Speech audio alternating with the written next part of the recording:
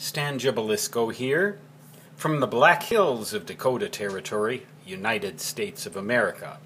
Continuing our video tutorial supplement to the book Beginner's Guide to Reading Schematics, 3rd edition, published in October of 2013 by McGraw-Hill, revised and edited by yours truly.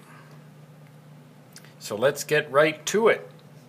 What I'm going to get into here in this little tutorial is the basic symbology for semiconductor transistors, and you'll find that information in this spiral-bound paper book. On pages 48 and 49, there are bipolar transistors on page 48 and some field effect transistors on page 49. Now what we do basically to start with, in order to draw any transistor symbol, in most situations, see how you can fold this book back like that? See how it lays flat, doesn't try to close itself after you've found your page. Notice how it's made out of paper so that it requires no battery, acquires no viruses or bugs.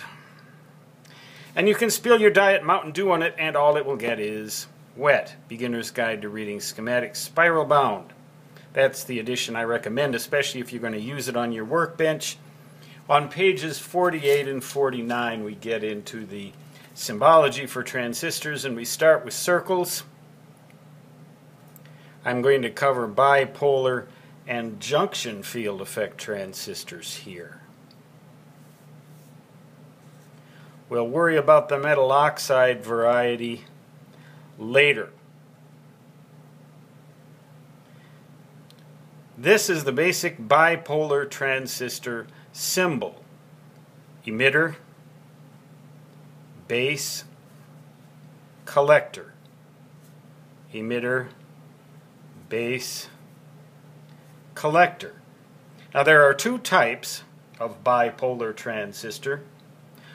One of them called the PNP type, because the emitter is P-type semiconductor material, the base is N-type, the collector is P-type, PNP, and we indicate that by drawing an arrow at the emitter that points in towards the base.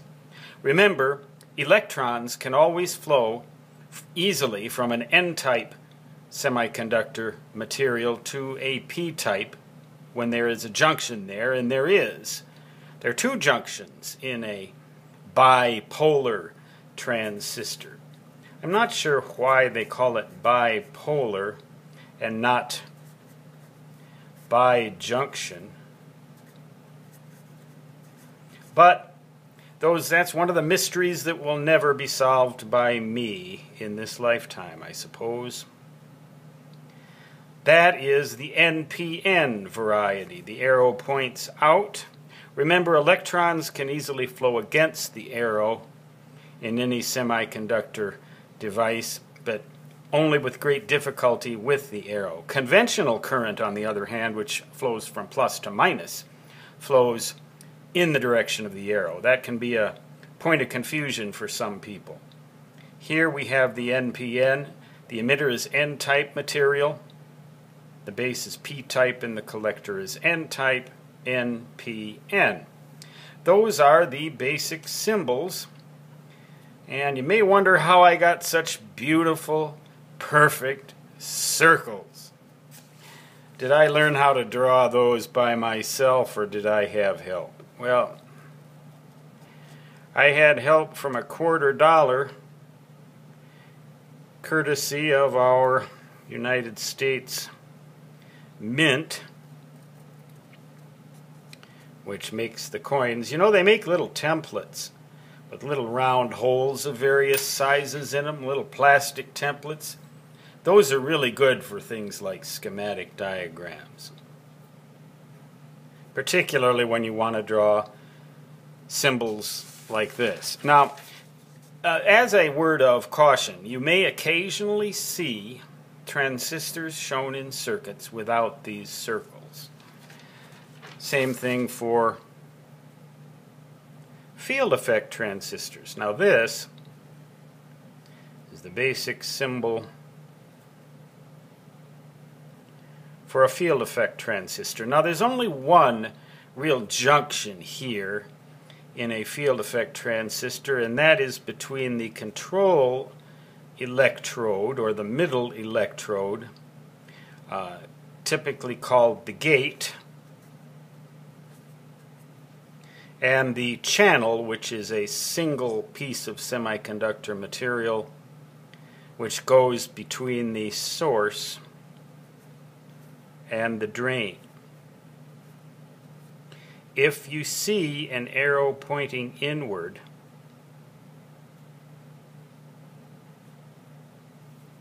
then this is called an N-channel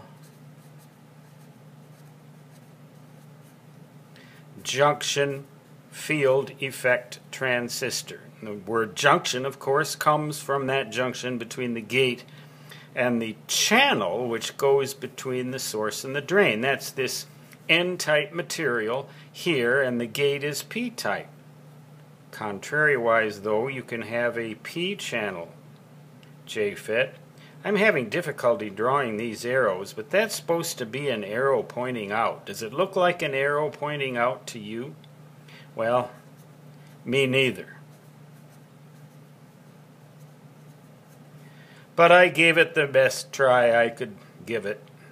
Source, gate, drain, P-type material, and the gate is N-type. So that is how a junction field effect transistor is symbolized. Now, the junction field effect transistor more closely resembles the good old electron tube in terms of the way that it operates. A tube, in England, known as a valve. And in fact, that's exactly what a JFET is a current valve, just like a vacuum tube. Whereas a bipolar transistor, or a bijunction transistor in the Gibeliskian dialect, this type of transistor is not exactly the same as a current valve. It is to some degree like a current valve, but it operates according to somewhat different principles. Anyway, I won't get into the theory of these devices. Once again, you will occasionally see these symbols without those circles. So beware. And even once in a while, someone will have the nerve not to put these arrows in here. So you can't tell just by looking at the symbol whether or not it's an N-channel or a P-channel. But generally speaking, in the N-channel device, the drain is relatively positive with respect to the source, whereas in the P-channel device, the drain is relatively negative with respect to the source. So that is the fundamental difference there. Here, occasionally also, you may see someone who has the nerve to not put these arrows in here. In a PNP transistor, the collector is relatively negative with respect to the emitter. In the NPN device, the collector is relatively positive with respect to the emitter. So that's how you can tell in a circuit if someone has had the gall to leave those arrows out. So that is the basic information for transistor symbols, all of which and a great deal more you will find in this wonderful little book, Beginner's Guide to Reading Schematics and also to Drawing Them.